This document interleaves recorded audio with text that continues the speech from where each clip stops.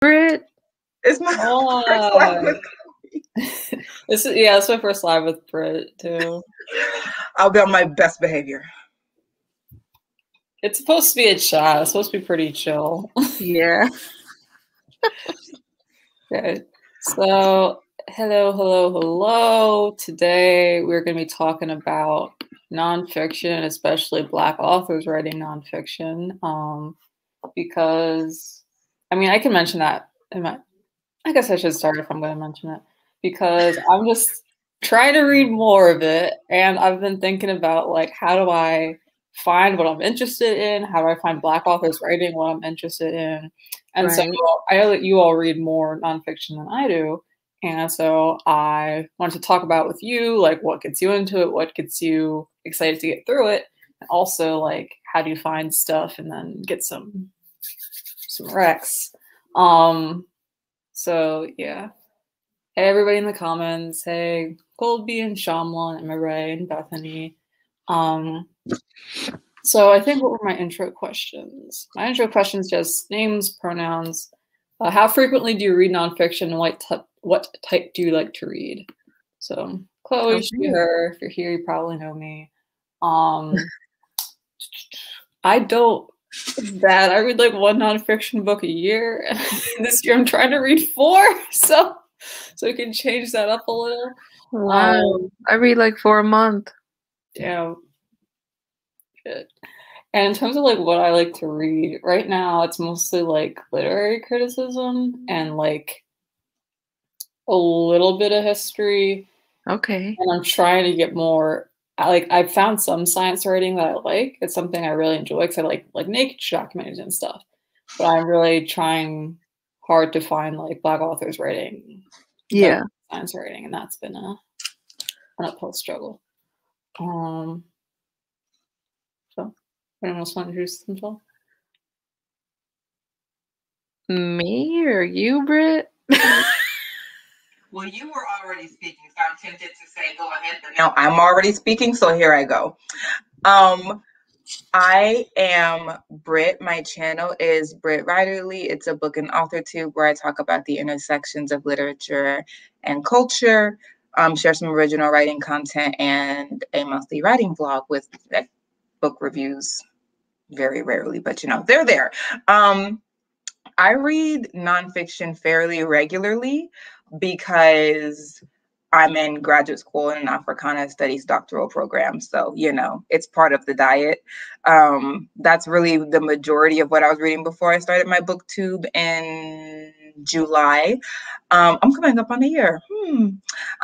But so, yeah, that was the majority of my diet. Now the majority of my diet is like fiction because I'm like running away from my responsibilities. But please don't tell my committee. They already know. It's okay. So yeah, I mean, I don't know how many I read a month, because my dissertation is about literature anyway. So I read a lot of literature, and the most of my nonfiction is more like literary criticism, and different theories. I'm reading like monster theory right now, so that's interesting. Is that all of the introductory questions? Like I don't have them open in a tab. I'll just talk if you don't stop me, please. I think that was everything. Okay, great. All right. Young Bree. Not young, I'm 30. So I have a channel called Lockbooktition, and my name is Bree, and I use she and her pronouns. So I read a lot of nonfiction, which I'm mad that I don't really share on my channel. It's usually fiction, but I do read a lot of nonfiction. I try to read at least 2 to 4 a month, whether it's a book or an article. I always have to feel like I'm reading nonfiction because I'm also a therapist who specializes in trauma, specifically with Black and Indigenous folks. So I feel like I need to constantly always be consuming some type of nonfiction that speaks light to those communities. I prefer to read nonfiction that focus on analyzing trauma in the body, trauma within marginalized communities, astrophysics. I really love astrophysics. And then different conversations about race or relationships that comes from like an intersectional point of view. And I like to read nonfiction that talks about like vaginas and sex health and really living your best. And I also like reading nonfictions that talks about disabilities that I'm not familiar with or genders that I'm not familiar with because I feel like our world has so many different people with so many identities. And as a therapist, it is my job and also my personal goal to know as much as I can know and be as informed as I can be about the people who are living in this world. So that's my spiel and my TED Talk. Everyone in the comments wants more nonfiction from you. Shamla says it, Emma Ray, Colby, Bethany. I just filmed a video today and it was a nonfiction book. It was a review. So definitely. I did it before and I didn't know that like that was okay on BookTube because full disclosure, I didn't really know that BookTube existed until I decided to make a BookTube channel. I didn't know that was already like a niche. I was like, if I do it, like, does anyone just go on YouTube and like talk about books? And then as I was looking, I found all these people and I was like, oh, it's a thing. Okay, cool. What are the rules? What to talk about? And I didn't really see a lot of people talking about nonfiction. So for the first like half of my channel, I didn't really talk about it. And then in January, I started doing my Within the Discourse series where I talk about, and that's how I sort of engage nonfiction topically. So like talking about like politics and respectability. So I talk about Evelyn Burke Higginbotham's, and like talking about poetry for April. So I may talk about like Dion Brand or Christina Sharp Within the Wake or something like that. But yeah, I had to figure out a way to like choose what nonfiction to talk about on my channel. Otherwise it'd be really overwhelming for me and everybody witnessing. So yeah. Yeah, I think the nonfiction book community is smaller. I know Ghost Reader does a lot of nonfiction. yeah. And I know there's Nonfiction November, but I think the first time it happened, I was like, okay, the first time it happened, I wasn't really doing much of anything on BookTube. I was just posting TBRs once a month and I kept it pushing. And then Just the honesty for me. Yeah, absolutely. And like the second Nonfiction November, I had just finished hosting the Black SFF-a-thon. I was like, I'm so tired. I don't want to do anything, not a single thing. So me reading nonfiction wasn't going to happen because it is like I'm working on how I read it. I feel like it either takes a lot of Nonfiction November hosted by Book Olive. Duly noted. Yep. Done. I feel like when I'm reading nonfiction, I'm either like aggressively skimming, probably like I'm reading like a classic where I'm like translating it in my head, and then I'm like, but that's also not. I feel like that's also like missing things, right? Because like if I'm just like reading like that, then I can't really be like, do I agree with this? Do I disagree with this? What are like the limits of what's being said? And so I'm also trying to change my reading habits when it comes to nonfiction. I see Britt making judgmental faces. Yeah. No. What is it? I know it's bad. I know it's bad. No, it's actually the exact opposite. Because and I was wondering like how Bree reads nonfiction, because like graduate students, academics in general, if they're being honest, but if they're not, I'm gonna tell it. Read nonfiction differently. Yes. So like when I like Monster Theory, which like this is a collection of essays, so it's definitely different. But like The Dark Fantastic, good example. I'm in my library, so I have all of these nonfiction books at my little fingertips. So The Dark Fantastic, which I buddy read with Deidre. Yep. And Shade Tree Reads.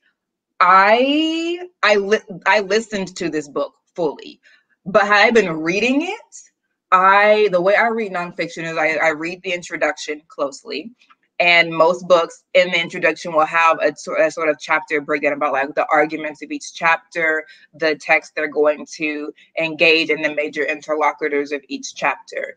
Based off of that, I then choose what chapters I am most interested in, and I will read those closely. And then that is how I engage with the text. Because like in graduate school, when you're reading one of these a week and you have 3 classes, Come on. you're reading 3 a week. Come And on. they're not all this tiny. Like Yeah. They are some of thick. these jokers are tomes. So I don't, there's a way to, I had to relearn how to read when I got to graduate school. I thought I was like very literate. And then I got here and I was like, can I actually read? That's the question we should start with. But it's just a different way to read. And also, if I'm like really, really unfamiliar with it, like if we're reading like a Black political theorist or Black Marxism, huge tome, Right. also seminal. So like you need to know it. But if you don't have a background in political theory, then it may help to start by reading several book reviews. So you already have the argument laid out. You have multiple people interpreting it from multiple fields and saying, here's what's valuable in the text. Here's what the text did for the field. Like you already have that set up. And then when you enter the text, you already sort of have some comfortability with the material, and then you can go in. Yeah. So that's why I was like, you know, that was the phase. I was like, I don't read it like that either, Chloe. I'm not reading it from front to back like that. I definitely agree. So just to start, so sometimes, not even sometimes, oftentimes I find my nonfiction recommendations from references in like APA, which is American Psychology Association journals. Like I'll find an article that I like, go to the references and like, oh, I really love that quote that was mentioned or whatever, and then find the book and then read the chapter that pertains to the article that I'm reading. So that's one way of reading. So it depends on the nonfiction. So if the nonfiction is poetry, I'm reading it till its fullest, from front to back. If it's a memoir, from front to back. If it's just about someone talking about a specific issue in depth, I'm going to do it front to back. Now, for example, let me give you an example. Oh yeah, this is a perfect example. This book right here, Small Doses by Amanda Seales. Loved this book. I did not read it linearly. I read like one chapter in the back, one in the middle, one in front. So when it's set up like this book, I'm hopping around. I read it all, but I'm hopping around. And it's probably going to take like a couple months to finish it because I'm literally hopping around. Roxane Gay, her nonfiction, I usually read it straight through. I haven't read Bad Feminist yet, but Hunger, I just read straight through. And this was a book that I also hopped around. So I read like a couple different chapters and then I went in and read it that way. So if there is like Britt was saying, if it's like broken up in sections, which is also this book that I've been reading for like a year, Pleasure Activism, just hopping around, is usually what I do. But I also have this book over here. I'm trying not to pull them all out, but I have this book over here called Radical Self-Love, I think, by Sonia Renee Taylor. I read that one has a really pretty cover, doesn't it? Yeah. I read that one because it comes with prompts. Like I love a book that gives your girl prompts. I'm going to read that fully through, So also 21 Days of White Supremacy by Layla Saad. I read that straight through because each week really causes you to be reflective in the way that you have benefited and also push white supremacist ideas. So for me, it really depends on the layout of the book. But Britt, straight up, because I went to grad school and listen, I plan to get my PhD. Britt, I'm expecting fully that you help me on that journey. But I plan to get my PhD, but your girl is going to be hopping around. Hop. They're going to call me Bree the Bunny Hopper because ain't nobody got time to be reading a full book when you really need, the end. Exactly. And like you're going to be mad like I was. Like my first couple of weeks here in grad school, my sleep was jacked up. Yes. I was trying to read Ethnographies? Hell no. Hell Absolutely no. not. Like, Ethnographies are so boring. read the introduction, read the conclusion, read the book reviews, go your way. Like, but I was so mad because I'm like staying up till 3 a.m. on chapter 1. That's the other thing. It like when you're reading a novel, you're like per page time might be like 2 minutes. When you're reading nonfiction, your per page time is 5 minutes. It's longer. And that's right, like that, and that's if you're familiar with the text, because it does, like Yeah. you were saying, Chloe, it makes you go slower. Like you have to think about ideas. They're calling in multiple thinkers. You just have to slow down. I didn't know that, so I was staying up real late trying to read the entire thing like a noob. And then we get to class, and all these jokers over here citing Marx. We're reading an ethnography. That's how you know they didn't do the reading. But Exactly. so only like I do the introduction sort of like way because it lets me see the entire argument, and then no matter what we talk about, I can pivot with you. But if I just hyper focus on one chapter because I'm not gonna be able to read it all, and they talk about chapter 5 where I didn't get to, then it's just difficult to know what's gonna come up in class.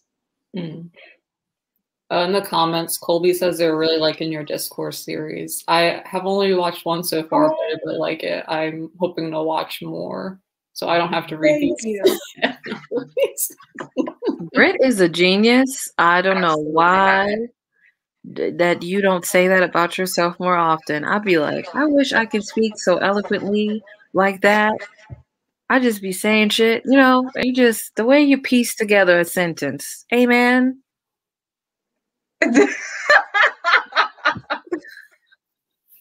Brie, I love you. I love you. You have wonderful energy, but I don't say it because it's not true. That's for starters. I try not to lie. I want to live an honest life. There's some recommendations in the comments about using like audio for nonfiction. That's what it is for them. And then who else? Then who was it? Someone said that they can only do that with like memoirs or kind of like pop size type stuff. They need that sort of thing. So what softer nonfiction, nonfiction for you? I actually differ. So audiobook with nonfictions is so hard for me because I need to highlight, write a sentence. Absolutely. The way my brain works is that everything I've read, whether I remember it fully or not, I connect it to everything I read. So if I have the book, I'm able to do like a little note, like, oh, that reminds me of that. Like, so when I was reading How to Be Anti-Racist by Ibram X. Kendi, and also reading Hood Feminist by Makiki Kendall, there were so many similarities that I needed the physical book so I can be like, oh yeah, this was in chapter 3, or oh that it just makes sense. And then while I was reading different parts of How to Be Anti-Racist, I was like, oh, this reminds me of 21 Days of White Supremacy, or reminds me of How to Be Free, How We Be Free, or something like that, the name of the book. So for me, I need to have the physical. How We Get Free? How We Get Free. By, what is her name? I have the book over here, and I'm just not. She was talking about the Combahee River Collective. Yes, there we go. Right. There we go. I'm seeing the entire book and not her name. Yep. So, and I haven't even finished that book. So it, depending on the nonfiction too, it might take me years to finish it. I don't know if you feel that way, Britt, but because I'll just read pieces of it, and then there will be a time where I finish it. But I don't know. I was too busy trying to remember her name. Kianga Yamada Taylor. You were wondering how I feel about what? Sometimes it takes me years to finish a nonfiction because I'm just reading pieces of it. Here's the thing. Britt doesn't have years. I mean, I have 5 to 6 years to finish this program. We're trying to get on down. So we have 2 different definitions of finish. When this class discussion on that book is done, unless I am drafting that into my thinking for my dissertation, we are finished. So, because like the way I have read, I understand your argument. Like, for instance, when you enter your PhD program, future Dr. Bree, and you have comprehensive exams, and it's different for every program and every university and whatever. I hear a lot about comps, and they scare me because a lot of my friends have 2 comps. They have like a part A and a part B.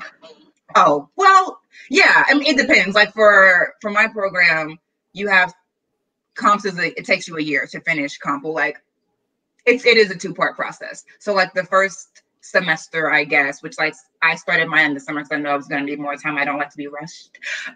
So you have a committee and you have a field advisor for everyone. So you have 3 fields. Like mine were Black women's intellectual history, Black literary theory, and then Black performance and performativity. So I had to have a field advisor for each of those fields that like were conversant in that field, and you have to have a reading list of 60 to 100 texts. Right. And so when you're reading between 180 and 300 texts in like 6 to 8 months, once again, you're reading in a different way and you're reading for argument. So because like you said, you need to be able to like put those things in conversation. So it's not just what did Roxane Gay say, it's how is she agreeing with or intervening and what Bell Hooks said and what time was this written, all of these things, right? So for me, I don't have to finish like the cover to cover to feel finished. If I know what their intervention and contribution was to the field, I'm moving forward. I just have a way more holistic view of reading nonfiction than I do with like I'm reading Beloved. I'm reading that book 3 times. I'm like, okay, what does it mean if 1, 2, 4 started off spiteful and then it was loud and then it was quiet? And is it 124 or 124? Like that's like it's just so much closer reading. It's different than like for me than nonfiction. I mean, I'm actually doing a review on Beloved. I'm trying to get it together, but looking at it from like a Black historical trauma like aspect of like how it shows up and appears throughout the text. Exactly. Come on with the books. Okay. Amen. Yes. Amen. How to Read African American Literature, Post-Civil Rights Fiction, and the Task of Interpretation. And she's using psychoanalysis. Ada Levy-Huston. Yeah. That's on my TBR. I really want to read it because she used like psychological theories, right? Mm-hmm. Okay. She uses trauma theory. Yes. I can also email you she does, because the thing about nonfiction books is like sometimes these like scholars will write essays about the topic of the book before the book. Yeah. And so she has an essay that I was literally just reading a little bit yesterday because I'm citing her in my dissertation.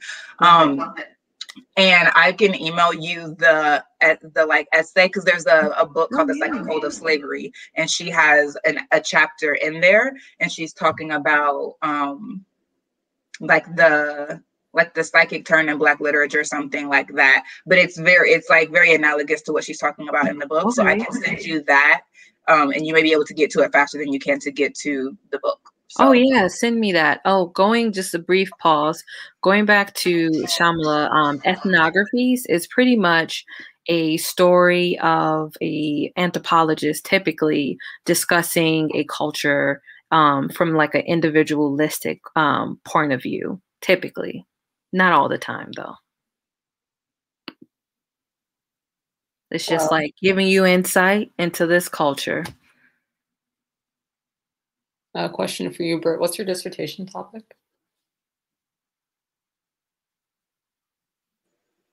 My dissertation. Sorry, I was on a different tab trying to find this the name of this thing for Bree. My dissertation topic. What a fraught question. But briefly, and to the best of my current knowledge today, right now, my dissertation is on monstrous fugitivity. So I'm looking at the like interpretations of fugitivity through monsters. So I'm looking at Dread Nation, looking at zombies, I'm looking at mediums, I'm looking at ghosts, and about how those how each of those monsters are iterations of the fugitive, because the fugitive shape shifts. And so that's why I'm using monster theory to talk about like the different ways that monsters are stand-ins for people of color.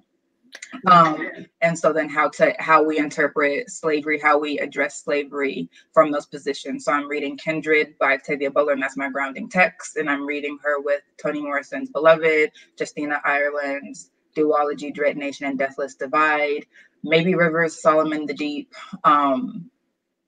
and lots of books, actually for dissertation. So I'm reading a lot of books, but those are they're books that like reinterpret or confront slavery. So yeah, and I'm looking at the way that like the neo-slave narrative, like eruption that happened in like the 70s, 80s, Yeah. I feel like it's coming back in the last 5 years in YA fantasy. So like Yeah. Dread, Daughters of Jubilation. which I'm reading. I had to buy that. Yeah. Legendborn, like all these Yeah. books whose dramatic action depends upon the protagonist going back to meet an ancestor of slavery or having to confront the legacy of slavery in their own life personally. I'm looking at what's going on with that. Okay. So yeah.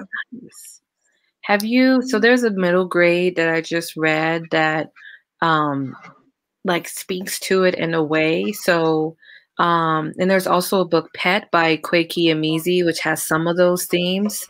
And also Ghost Squad by, I forget who wrote it, but it's the middle grade. Is Ghost Squad by Clarabella Ortega? I think so, yeah. So those might be some books you want to look into, Britt, as well, and they're very short reads. Can you private chat me them? Yeah.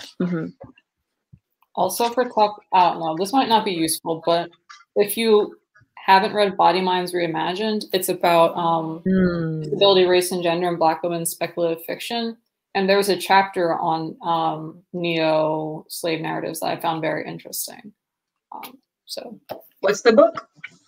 Body Minds Reimagined by Sam Michelle. Yeah, that's on my Amazon wish list. I think. I don't know. Who knows?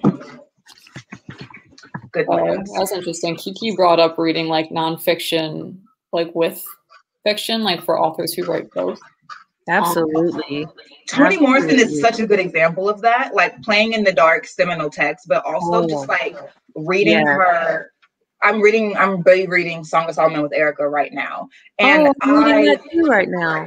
Oh my gosh, you should try to read it. I love her forward of Song of Solomon. The way she reads the first sentence where she talks about starting with North Carolina and ending with the lake or Lake Superior, and then talking about how it's an inversion of the Black migration, which usually goes from south to north, but this one is going from north to south because that's where Milkman has to return to fully mature. Like what, like I meant what I said when I said that like the best sentence in all of like the most busy first sentence that like does so much for the text, I think, is Alice Walker's The Color Purple. Even I never told nobody but God. Fight me if you want to. Debate your aunt. But I still love the work that first sentence in Song of Solomon is doing. And I really love that Toni Morrison does these forwards where she says, because she does it for like Beloved and the Blue, like she goes back for all of her books and says, here's what I was attempting to do. Yeah, and the source of self-regard. I haven't even read that one yet. Oh yeah, she talks individually about her books. It's really good. I need to get to it. Brett, I also meant to say, I don't know when you're working on your dissertation by, but River Solomon has a book coming out. I think it's in May, which I have an arc of, which is Sorrowland, and that might fit more into the monstrosity thing than the deep. It's about this woman who was living in this like very religious, like African nationalist, Black nationalist community, and about like these weird transformations her body's undergoing and like these hauntings she's having from the past. And it involves her seeing visions from like people she's known and also from like the history of like the area. Like there is a point where there's like a slave owner who like visits her and like how she's impacted by what she's seeing and also like the types of transformations her body's undergoing. It does feel very monstrous for her. Thank you. That sounds amazing. Can you say that again? Yeah, Sorrowland. Oh, Sorrowland. Yes. Okay. Yes. What is the one that you told me like 5 minutes ago that I was like preparing to write down and then got completely distracted? Body Minds Reimagined by Sam. Thank you. I like this. Helping sis out with that dissertation. Amen. Do you hear me? Amen. Bless your ministry. Because I just changed my dissertation, honestly. Like it was looking more at like Black women's literary fiction, like literary postmodern eruption. And I changed it like literally 6 weeks ago because I was like, I just don't have any energy around this. And the prospectus process exhausted me for this project. I feel like I sacrificed a lot to get that project passed, and it wasn't what I wanted anymore by the time they were okay with it. So I pivoted to a new canon with new questions, and this just feels like I have more energy for it. But that means I'm like now having to read an entire canon on like science fiction and fantasy and Black women's engagement with that, like traditionally white, traditionally masculine genre, and also like dealing with genre normativity, all these different things. So all of the recommendations your girl wants and needs. That is all. PSA over. So we've kind of talked about why everyone's drawn to nonfiction a bit, but like, I don't know. I'm curious for people who are reading nonfiction like in their spare time more so as opposed to academically. How is that different for you, if at all? Yeah, so I think, and Britt definitely come in if you're like, what? I do come from it mainly academically. I think because of my master's program and my actual job outside of BookTube. So it's usually me coming from an educational standpoint. But this, let me pull it up. I just pulled it in my hand. Okay, sorry. I was like, oh, I can't find it. I will die on the hill of reading astrophysicists' work, specifically Neil deGrasse Tyson. I'm looking for other Black physicists who write books, but for me, reading about science of any kind by Black authors is like everything for me. So that would be like my leisure, spare time thing. Because apart from this, I tend to read a lot of nonfiction by Black women who are talking about their identity as Black women and how our bodies have been weaponized and different things like that. Like there's a book called Fear in the Black Body that I really want to read. And I think a Black woman wrote that as well. So for me, reading books like that can be leisure, but also help me in my practice. So it really depends because I'm also finding myself trying to read more nonfiction about cultures that are different than myself because I'm also trying to set up parts of my life where I can open up my own private practice so that I can provide therapy for BIPOC. So the leisure part, like just randomly reading, would be astrophysicist or something about vaginas, really.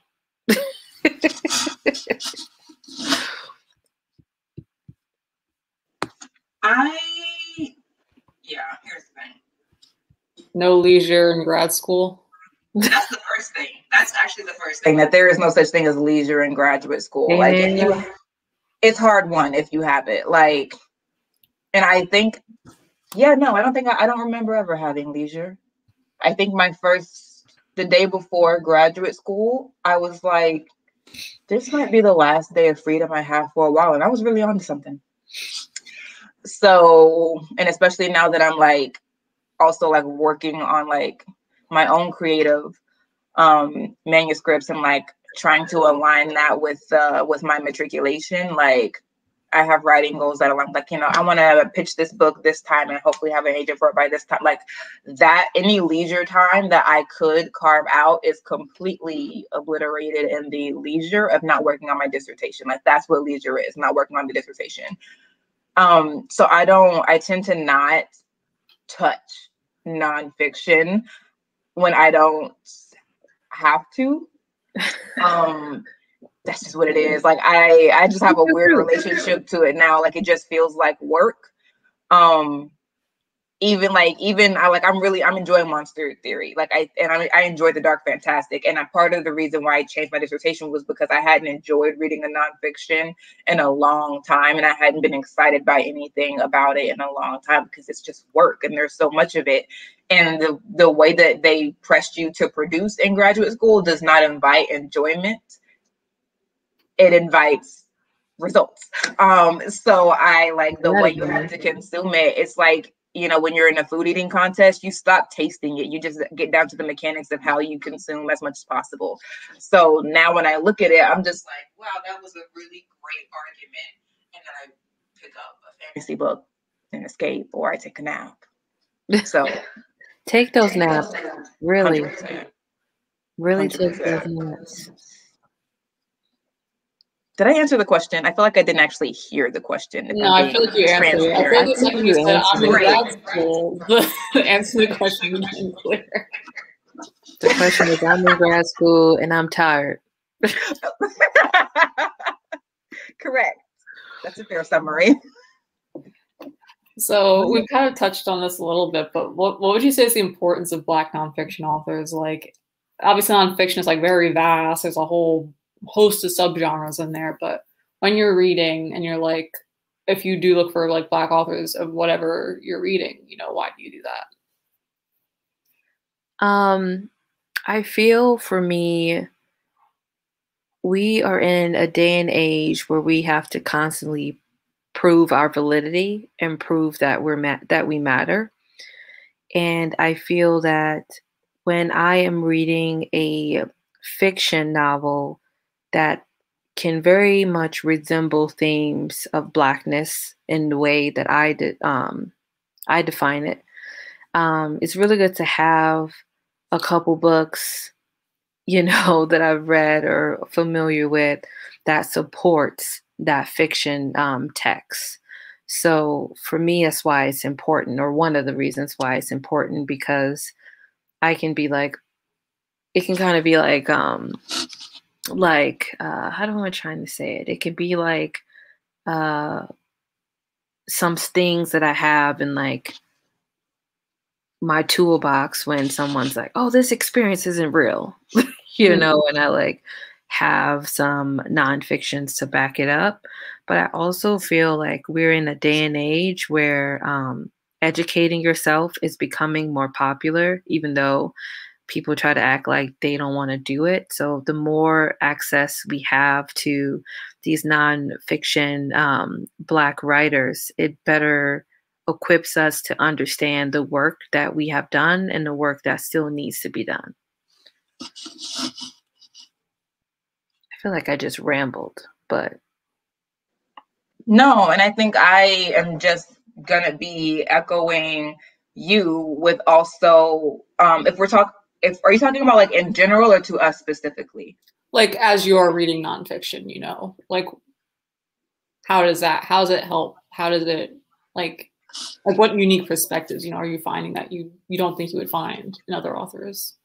For me, I think I know it helps me to articulate my position and to be very clear about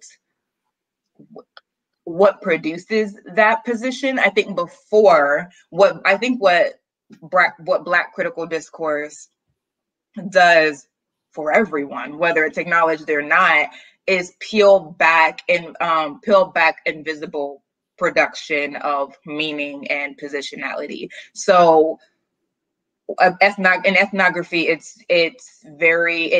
didn't used to be a thing that you declare your position, that you say, I am a cis or whatever woman from here. Like you would just talk authoritatively about a group of people, and then you get Sweeney Madison. I'm just throwing out a name. She did not start this, but she's participating in it, and she's a big name in ethnography. Sweeney Madison. I was saying Margaret Mead, but go ahead. Sweeney Madison talking about how you represent people as how they're treated, and being very explicit about her position as a Black woman from this whatever school of thought. Like then it pushes everyone to be very clear about, and really I could have said Zora Neale Hurston if we were talking about like amen. Because even then people were like, Zora, you're singing over the natives, we can't hear them. And she's like, as soon as I come into the space, I'm impacting their native, or what, like their organic, whatever. Like I'm part of the production of this product at this point. So it pushes people to be honest about what your presence in a space means and to proclaim the fullness of that. I'm not an ethnographer, but that's just like an example of how like that happens in many other fields, about like just how I have this argument, this argument is coming out of X, here are my investments in that argument. And so I think it just pushes people not just to be like generally critical, but to be specific about how you enter a space, what your agenda is, what your investments are, that sort of things. I think that's something I didn't really think about before when I was just like reading novels. I didn't think about positionality as much. Yeah, I think my first time really getting a handle or being aware of positionality was when I was obtaining my BA in anthropology, and we had to read about Margaret Mead's work, and I was just sick. Who is she? She's Planned Parenthood? Is that someone else? No, Margaret Mead is a cultural, or was known to be a cultural anthropologist who did a lot of work in Papua New Guinea, and she pretty much she screwed up. She just really wrote a lot of stuff about the culture, and cultures in like the worst way. And she hypersexualized the culture when that's not true. She just really wrote from, like what Britt was saying, an authoritative point of view, and really missed the ball. But you see that often in white scholars of her time, thinking that they just know everything and they are the all and be all, and they just not trash. They're just trash about it. So yeah. I don't know how to put that anyway, put that nicely. Thanks for the correction, Britt, on the spelling. I was having trouble finding the author, and I just kind of was like, Sweetie. But yeah, no. I also forgot to mention that I was really like into folk. Well, I am still really into folklore. I'm not reading it as much right now. And I guess I don't really count that as much as nonfiction, because in a way it feels like for me, it's like reading classics for fantasy and stuff right now. Like it's like this is like the root of a lot of what I'm seeing iterations of now. If we're talking about like paints or like remixes on certain stories and stuff, but like I mean, I guess it is still nonfiction. And that was something that did come up a lot, was that there was a treasury, I think it was Annotated African American Folktales by, was it Henry Louis Gates Jr. and one other person. Henry Louis Gates Jr. and Maria Tatar. And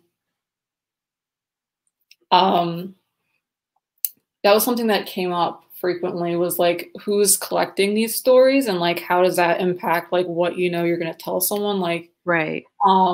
If this random like white anthropologist like pops up and is like, oh hey, tell me some of your folk tales, like what are you going to tell them, like how are they interacting with people, how does their worldview affect like what they're going to write down, like in terms of like, oh, did they decide they were going to try and keep to how people like actually spoke, or did they like kind of transmute it into standard English, in terms of just like recording like who they got it from. And like, if the book had a section on Africa too, because it was talking about like, here are some like commonalities between different regions and stuff like that. And that was something that came up a lot, was like a lot of the stories in that anthology that were from Africa were collected by Christian missionaries at the time. And, what were they doing and how were they interacting with it? And it was like very interesting talking about the African American folktales that were collected, because of just even within like the African American scholars, like all the different viewpoints on like why it was being collected and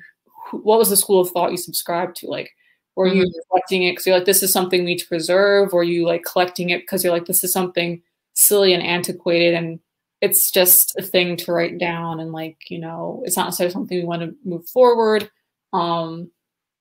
things like that. And I don't know, it's just, I don't know if it was something I was really thinking of when I was like, I don't know, even like maybe 3 years ago or something. It was just like Mhm. how who the person is who's writing things down influences like what questions they're gonna ask, what information they're gonna be able to get, and like just like how much do I trust about what's presented, and like what Mhm. questions I'm asking, like, oh, do I want to like cross-reference such and such information or see what other scholars have said. Um, Yeah. yeah. I think you bring up a really good point, Chloe, about like the people there and what they are and are not going to tell you. And Zora Neale Hurston says this thing in her book of Mules and Men. I love that one. Okay, sorry. No, her titles, first of all, like hidden a straight lick with a crooked stick. Like her titles for me, I'm just like, come on. But in Of Mules and Men, when she's talking about ethnographers that come in with this extractive sort of ethic, and she said, of them, all right, I'll set something outside the door of my mind for him to play with and handle. He can read my writing, but he sure can't read my mind. I'll put this play to it in his hand and he will seize it and go away. And so I think the other thing is like the people there are not ignorant to what you're doing. You're not the first one. Missionaries were like early iterations of ethnographers, as were collectors. And like there have been many iterations of ethnographers way before anthropologists, like all these different things, and the people know how to handle you, how to negotiate with you for resources, and what you will and won't understand. Like they understand that you need them to make meaning of their life, and Yeah. they keep their things that they don't want you to have. And so I think the other thing is like recognizing that there are two people in that transaction. There's the ethnographer and there's the human subject, and it's a Exactly. negotiation. Like the book is a part of that negotiation. What am I telling you? Right. How are you representing me? Being responsible to that Right. relationship. Right. I feel like They- there's a Neil Hurston quote about how she felt like the black people she was interviewing were like would deal with certain people was like resistance like a pillow, like sort of like a soft, like you think you know what's going on, but like not really, like sort Right. of like a polite like misdirection or redirection. Because Yeah. something else at the door my mind for you to play with, and Yep. you'll go away. Yep. 100%. Man, I got nothing, but that was wonderful. that, that was wonderful. Chloe, what you just said kind of remind me of the importance for me. It's important for me to read nonfiction that discusses African American vernacular English.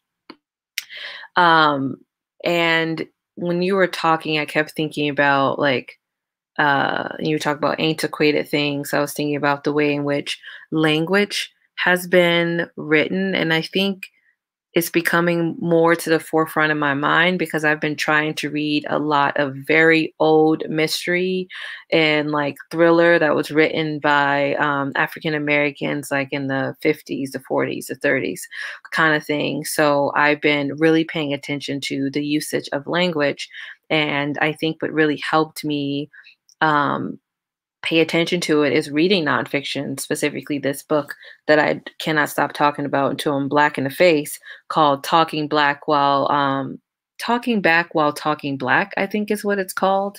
Forget the author's name, but that is just another reason why I think it's important for us to read Black nonfiction because it can always, to me, inform the fiction that you're reading, specifically when you're looking at it from a historical point of view, in which that I'm looking at it when I'm talking about the books that I've read by Black and African American authors who wrote mysteries in the 20s, 30s, 40s, 50s. Bree, I scoot away so that I could show you these two books. So the first one is Killing Poetry, Blackness in the Making of Slam and Spoken Word Communities by Uh-huh. Javon Johnson. And he is a professor, well, he was, I don't know if he still is, but maybe, Nice. right, professor at Rutgers University. And also a champion slam poet. And so he's talking, he talks about a lot of things, but you know, the thing that is useful for this moment, for this conversation for you, is he was talking about like in certain lounges, like the premium put on Black poets. And I mean, and he's not the only one that talks about, like, I heard a lot of poems when I was in college talking about, like, I give you a Black boy's name and you give me a 10. And so talking about, like, not just the vernacular of Black writers and artists, but the expectation that the subject is always going to be that of trauma. And so he talks a little bit about, like, just what goes into making community and, like, Black people being in white spaces and that sort of, then bringing in, like, their content, that sort of thing. So you should check that out. And then the other one is Word from the Mother by Geneva Smitherman. And I'll type it in the comments because I don't know if y'all can even see this, and it's definitely way backwards for you, but I'll put it in the chat. And she talks, it's Word from the Mother, Language in African Americans, and she talks about AAVE, and she talks about, it's just great. I work in a writing center, and they had us read this. But I think you will definitely enjoy Geneva Smitherman's work, period. Yeah. So yeah, I'll put this in the chat. Thank you.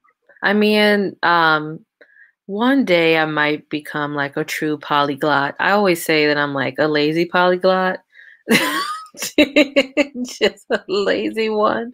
But I try to read, for me, the languages that I really want to try to get a hold on, like understanding the way in which, like, texts and sentences and, I don't know, cognates, just different things, is Swahili, Russian, Ukrainian, Spanish, French, more figuring out English, because sometimes I'd be like, do I even know this language? And I was thinking about a little bit of German, but probably not, but for sure those other languages. So thank you for the rec. Appreciate it.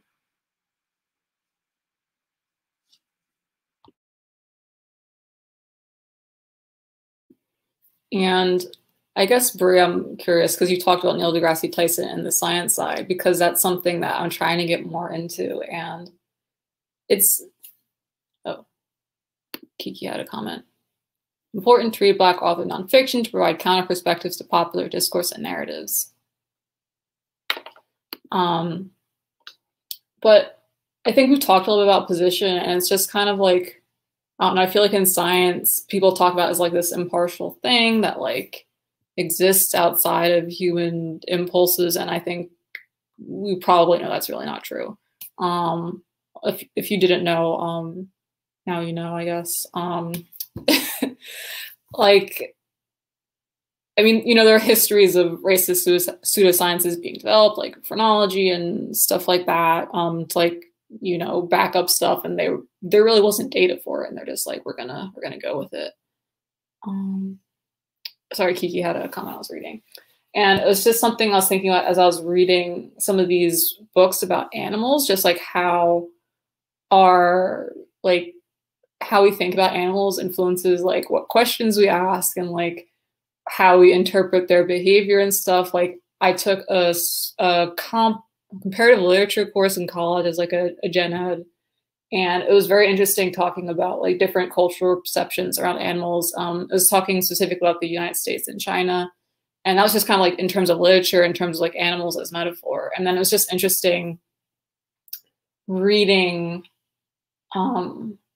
like science fiction, most of the science fiction, sorry, not science fiction, science writing, like pop science writing for lay people by white authors about animals. And like, I was thinking specifically of one about jellyfish that was like fine on the whole. Like I like sea life.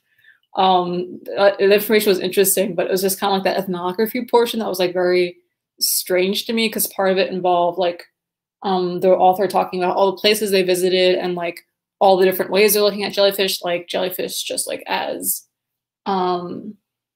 just like an animal, jellyfish as a food, jellyfish as a sign of environmental decline, and like how does like, you know, all the changing things in the ocean affect jellyfish.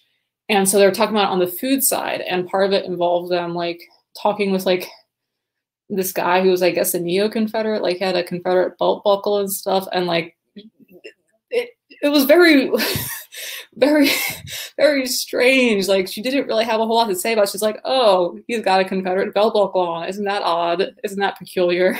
And it took her like 2 chapters to be like, that's an issue, as opposed to like, or she's talking about the stuff about the wildlife where she's like, you know, climate change is an issue. She's saying like very strong language, and then like just talking about like in terms of like how she's investigating and, you know, how she's even, I guess, able to navigate some of these spaces because the author is white, like how that have gone if she hadn't been. It took her a lot longer and she had a lot less to say, which was kind of just like jarring and like alienating. And the inversion of what it would be of what it should be. If we're talking about like the ethics, like your position should be first before you say anything else. Yeah. And how you navigated the space. Yeah. Yeah. I didn't mean to interrupt you, Chloe. Go That's on. fine. Oh, and I was just like thinking more generally because I had read something really cool about cephalopods, which is also by a white author, and they were talking sort of about how, you know, different cultures have had certain like access to things. Like I think they're talking about specifically like trying to figure out the evolution of cephalopods, and like, you know, we're looking at fossils and like why are fossils hard to find, what type of information can we get from them, and talking about, I'm blanking on it, I think it was somewhere in the Midwest, I think there's a big like fossil area, and how like people indigenous to those areas were interacting like with like these fossils as like objects of good luck and like what they thought they symbolized and stuff like that. And just thinking about like, you know, the type of like, I don't know, it just seemed very interesting. Like I would have loved to have read more about that from someone who's more familiar with the area. And sort of, I've kind of talked about, I think I've talked to Brie a little bit about braiding sweetgrass and kind of wondering like, what's the, you know, how have other like indigenous peoples like interacted with botany and plants? Because I really live in botany and plants, and like I'm trying to find more stuff. Like I'm just focusing on Nigeria because it seems like it's easier for me to find Nigerian authors, but like how have like different ethnic groups in Nigeria interacted with plant life there and stuff like that. And it's been slow going finding books, but just there's so many different ways of knowing, and like I would like to know more. There's so many different ways of knowing. Well, if you can just give me those recommendations to the Nigerian books, along, but definitely. But I'm currently in the process of doing a lot of work in regards to indigenous botany, specifically from Plains Indians where I live right now. So like Anishinaabe people. So, and some Dakota and Lakota people as well. So when I find more books or if I'm allowed to share certain knowledges, I'll share with you, Chloe. Awesome. I feel like there was one other thing. I'm trying to remember. Maybe it'll come back to me at some point. Oh.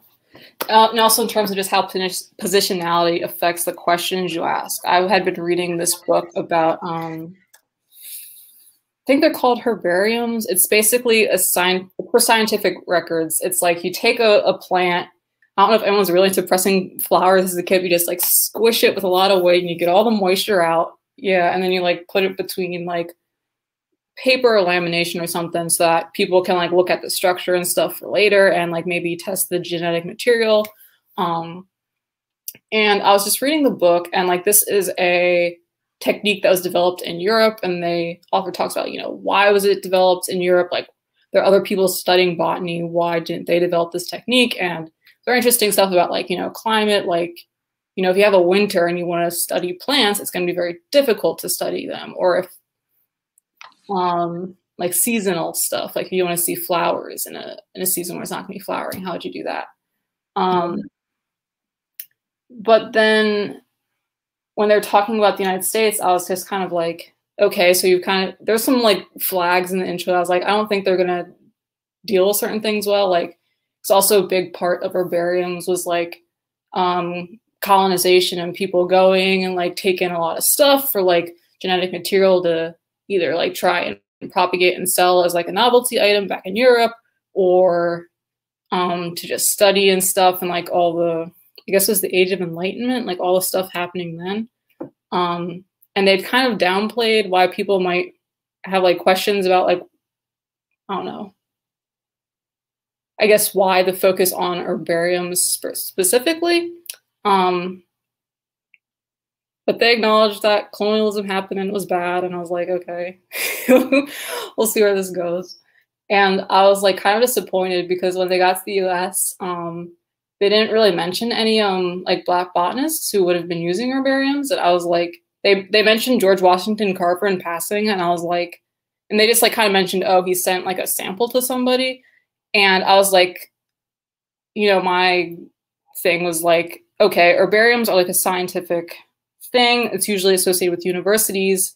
How does like segregation and stuff affect who is going to use herbariums, how they're going to access herbariums, and like all that. And that wasn't a thing that was really mentioned in the book, like how segregated education affects who's using what tools and like all that stuff, and like who's going to be a scientist basically. And I like looked it up, and like there are HBCUs, for example, that had herbariums. Let me find it. But there was like one that was like very prominent. Damn, I'm not finding it right away. But I know, like, for example, the Howard University has an herbarium, and I think it was like kind of like one of the bigger ones for a while. And I was like, oh, like, why isn't that here? Why isn't that a thing we could talk about a little? Because there's like very interesting stuff when I went digging, but it was just like unfortunate. It kind of felt like a dead end. It was like, you know, Wikipedia blurb level of information about like the herbarium, and like they're trying to digitize now, and you can kind of like volunteer to like digitize if you're bored like me and you don't want to be on Twitter. But also, I don't know. It was just like a lot of questions, and there's like, oh, here's like a very prominent like African American botanist, and I'm like, oh, I'd love to hear about her life. Like, let me find out more. Like, even just the way they dealt with George Washington Carver was so in passing. It's like, but he's big, right? A book that might lean into that blind spot of theirs for you is Fugitive Science by Britt Russard. Okay. And I'll throw it in the chat. But it's talking about a group of I mean, I forget the time period that she's working out of. It's like early, but she's talking about a group of Black artists and how their work was refuting the racist findings of pseudoscience. And so that might look into that area for you. Also, Bree, I just admire the fact that you gave it. Because I have that book, like Astrophysics in a Hurry, something like that. I bought it with high hopes for myself, and then I got to like page 3, and I was like, I'm not sure what I thought this was going to be. I just really love it. I can't handle it, but it's so good. If you're into that, I wonder if you've read because this is the closest I have come or will be coming to astrophysics. I'm just not able. Everyone's just not able. So what is it? It's Michelle Wright, and it is Michelle Wright. Sound familiar? Physics of Blackness. Physics of Blackness beyond middle passes epistemology. Oh my God, I'm ready. What is it? Physics of Blackness? Physics of Blackness, yeah. Oh my God, my whole body is ready. My whole body. And she talks about Michelle Wright and my excitement. I missed the T, but there's a T on the end of her name. Wow, I can't find it. You can't find it? Hold on. I can email it to you. The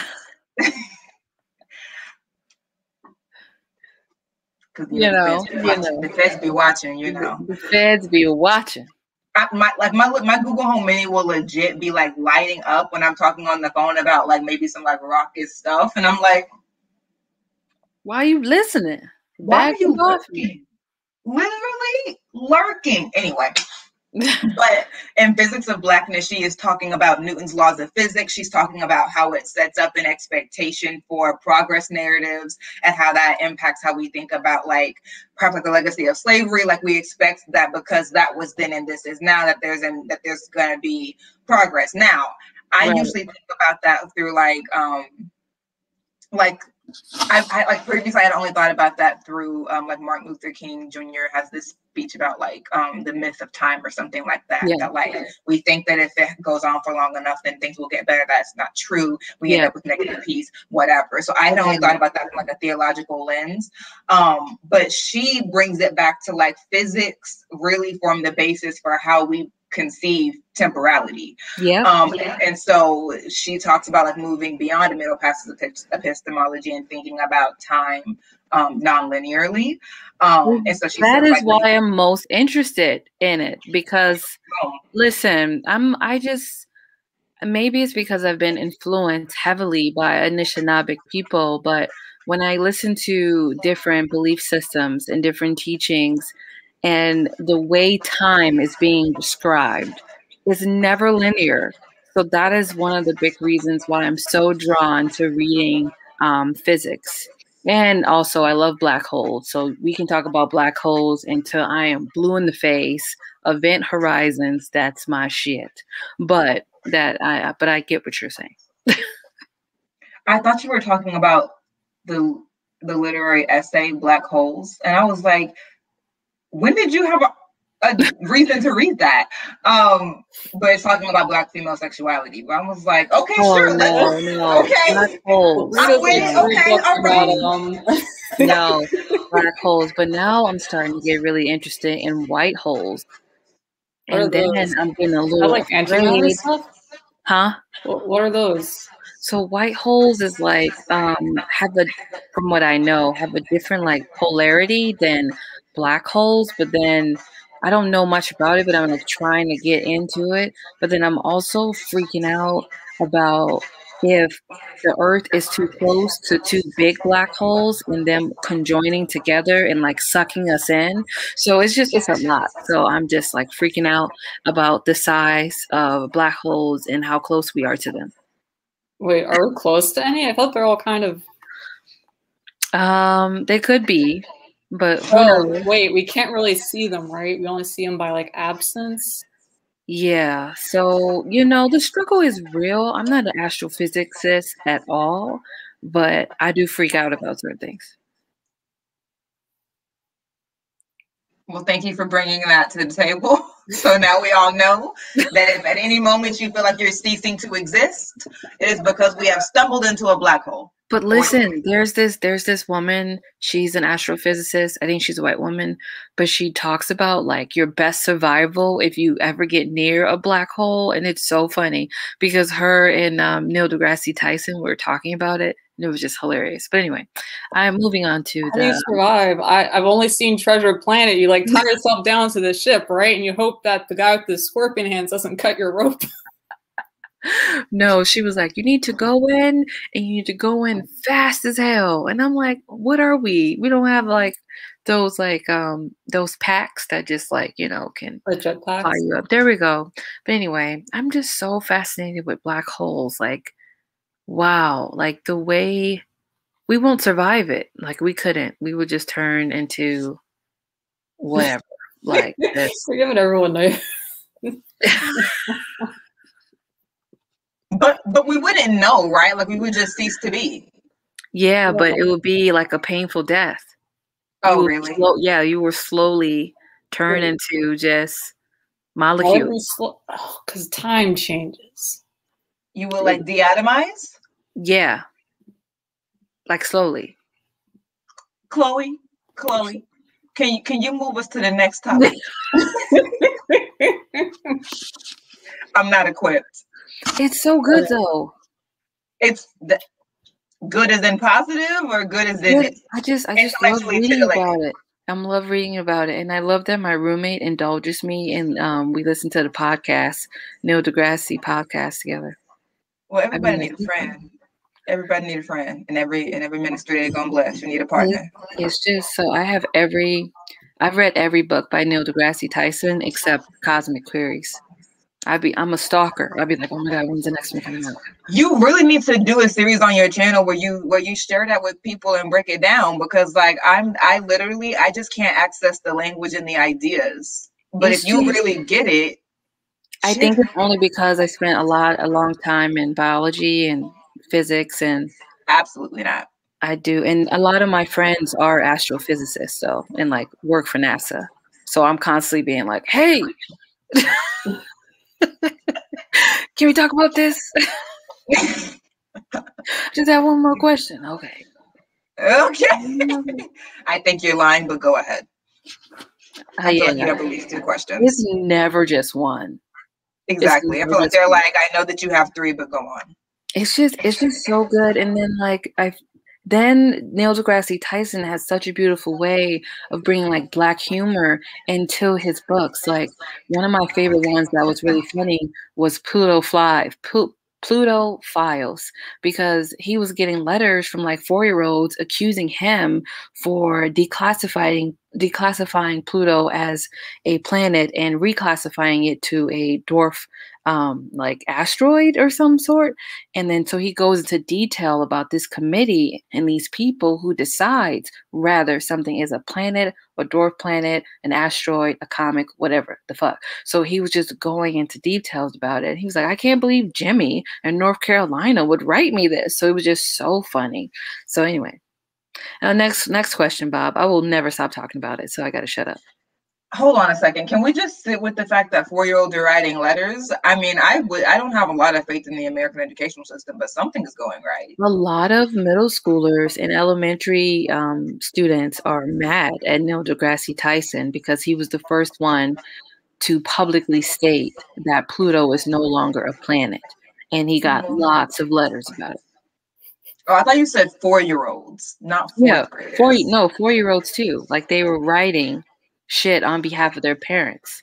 Like you got on behalf of their parents? No, sorry, their parents were helping them write. Oh, okay. I was like, you got your 4-year-old being your secretary? Come on now. Write this down. Write this down. Right? Like what? I'm like 4-year-olds is mad, but you know, I remember my niece being real pissed about things, but not that passionate, you know, about a planet. But you know, whatever. Dude, 4-year-olds have stamp money. They do. They got their little piggy jar. They've been collecting their coin over the years. Thinking about this letter for a long time, Neil. Let's have a talk. Yeah, I feel like I freak people out in the comments. I'm sorry. Okay, it's next. Not question. A feeling. We have factual evidence that they are very, very anxious. I'm just so interested about the cosmos and Andromeda, our nearest galaxy. I don't want it to come in contact with us, because that shit is gonna be the Big Bang on crack. Just saying. Nice.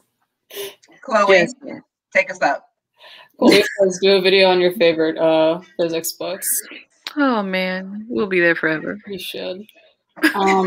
So I was just wondering in general, thinking about like, okay, I just wanted to complain about how hard it is to find some of these nonfiction books and how much money they cost. But I was also like, let's be more generative. Let's try and be more positive here. So let's think of like hacks. So I was wondering like, how do you feel like Black authors in nonfiction are usually engaged? Are like by readers or by reviewers? Are there some like genres of nonfiction where they're easier to find than others? And like, how do you go about finding like Black authors in nonfiction that are like new to you? And how do you get a hold of them? Because some of these books are pricey. Yeah. So I think doing some backlists ain't never helped you. I mean, doing backlisted books ain't never not good for you.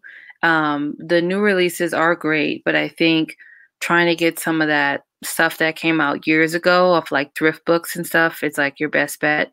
For me, I'm just always creeping on something. So I can't really tell you specifically how I'd be finding my Black nonfiction books, but there is always a way. rather legally or to get the book that you need, if you know what I'm putting out. Some nonfiction books even come with like a like condensed pamphlet. It will be like, oh, here are some quick notes of like what the book was. So sometimes that is like way cheaper than other things. A lot of I have one of my friends, he teaches African American Studies at the University of Minnesota, and his collection is wonderful. And he only has Black nonfiction. That's all he reads. That is all he reads. So I'm constantly being like, yo, let me come check out your stuff. So some stuff I just like go into his collection and get stuff. Another thing is a lot of times you can get recommendations. Like I've gotten recommendations from Storygraph. It'll be like, if you like this, you'll like these. So that's really helped. Thrift book is really, really the plug out here in these streets. Amazon trying to get you to sell your first child for show, for show. You They can gouge the prices on some of those they, books. Some of those books will it's be like just $50, and you go to the website for the press and it's like 25. it's just like not okay. Also, there are students. So like sometimes I'll just do nonfiction books in a Facebook marketplace. Here go this hack. And there are students who are just selling their books for just the low, low. So I'll just go and get some of those books. Also, you can be a thief. No, I'm just kidding. I was just joking. I was just joking there. But you can definitely find your books. You know, there's a will, there's a way, is the old Southern, what is it, saying? So that is pretty much where I find books. Also, don't sleep on Target. Don't sleep on Target sales. They be really coming out. I got stamped from the beginning, that thick, thick, thick, thick as book for like $10 because of a sale one time. So don't sleep on Target. Don't sleep on Target. Also, if you are out here in the booktube community, bookstagram community, add them nonfictions to your wish list, because maybe some white person is gonna buy for you, and I call it reparation through literature. Amen. So definitely go ahead and use those options. Oh, sorry. Kiki brought up that like some, like if you have an old like university, some of them will allow like the public or the alumni to have library cards, because like I know my library doesn't have like, I don't know, some of these like more like literary criticism texts where it's like a bajillion footnotes and like more academic, like my public library doesn't have that stuff. But also that Kiki's also bringing up that some of the libraries also suck on the way you do that. Also, your librarian, like, so for this, my library didn't have it, but my best friend is also a librarian and worked there, and I was like, hey. So I was able to get this in like 2 weeks. So you can actually, but even if you don't have a best friend who's a librarian, you can ask your library, hey, I want this book. They order for you, and you check it out. Sorry, I was hunting down middle passage epistemology for Bree because I typed it in and my university library was like, we don't know what that is. And I was like, a lie. So then I had to challenge them. But anyway, I'm multitasking. Here's the thing. I'm not going to be helpful. I'm just not, because a lot of the things that I read are behind paywalls, like JSTOR, and I have access to it through my university.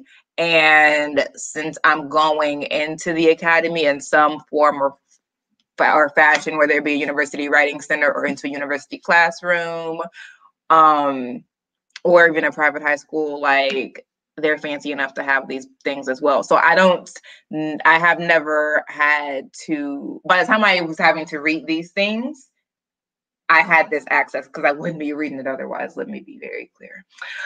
So I'm not going to be very useful in being like, oh, here's the hack, because I'm just like, give me this thing. And they're like, okay, here you go. So listen to what Bree said.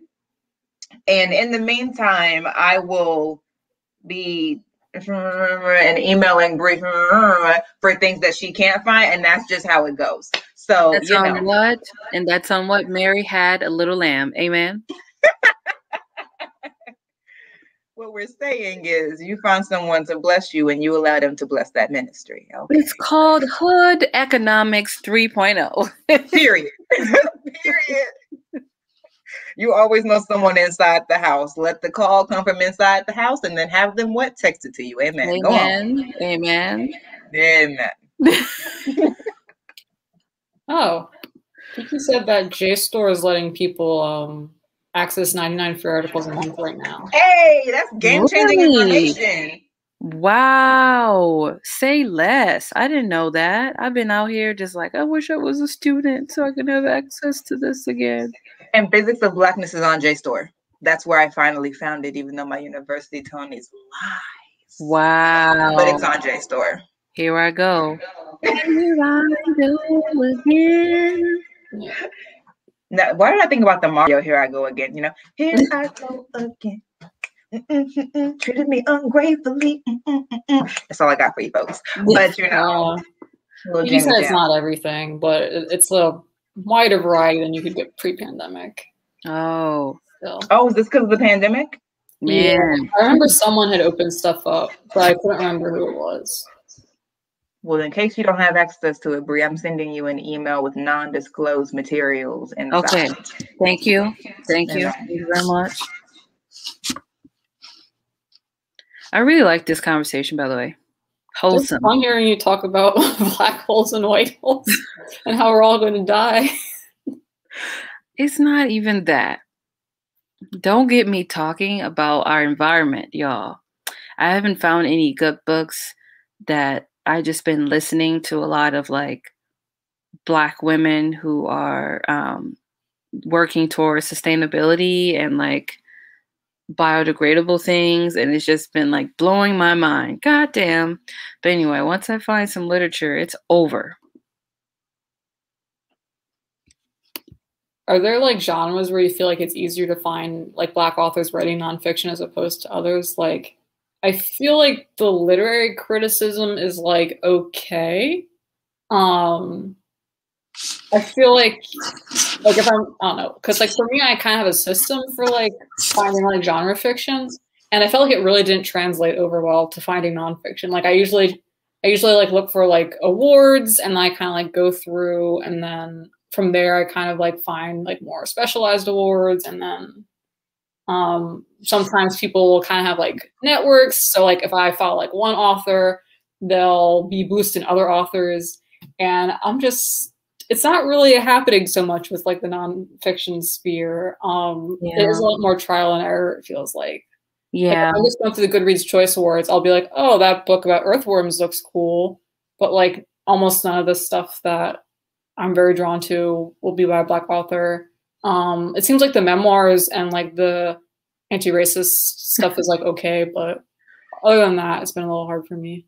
I mean, you're right. I think slave narratives and things about race and gender is easily accessible for Black nonfiction than any other type of topic. And like sexual trauma too. Oh, wow. Kathleen says, even if you graduate like as an alum, you might still be able to use the student portal for articles. I think my issue is I'm not specialized. I'm not trying to teach myself undergrad biology so I can read the articles about the cephalopods. I don't think it's realistic. It'd be like that. Saw a stack of books, Britt. What's the word? I know. Tell us the juice. Here's the thing. When you live in a town, an apartment that's basically like its own little municipality of books, you can see the cover in your mind, but you don't know whether it's zoned to A or B, or if the mayor is pink or like, it's just very difficult to know where you're supposed to be. Yeah. So I was looking for Red, White, and in Color. Is that the name? Yeah. Hortense Spillers? I've heard of that. Yeah, I Wait, haven't read it. Hortense Spillers? I feel like I'm wrong. Don't make me lie about the author. Listen, that's why I was looking for it, because I was like, all I can see, Sister Mine, is the pinkness of the cover. That's really, and I know, I will think of it later and tell you. But collections. So, because only a certain amount of people can win an award, no matter how good the book is. So, and especially to what Bree was talking about, was like backlist things that are going to be so much more affordable, and that you're going to get so much for your book. These essays, the essay game is where you should try to position yourself. That's what I was saying earlier. Yes. And so all of these are African American literary criticism, because that's my background and that's my research. So just know that. But this is like 1999 or something. African American Literary Theory is edited by Winston Napier, and it has everyone in here from W.B. Du Bois, like a 06 article or something, like it, because it's also letting you get an idea of what were the concerns of the field of the time. And so like it starts with the 1920s to the 1960s and it goes forward. So it starts with Du Bois. I don't know who it ends with. I've had this since college, since literally college, and it continues to be super helpful, and I think it ends around the 1970s. But then you can start with here, and it has like literally over 50 essays in it.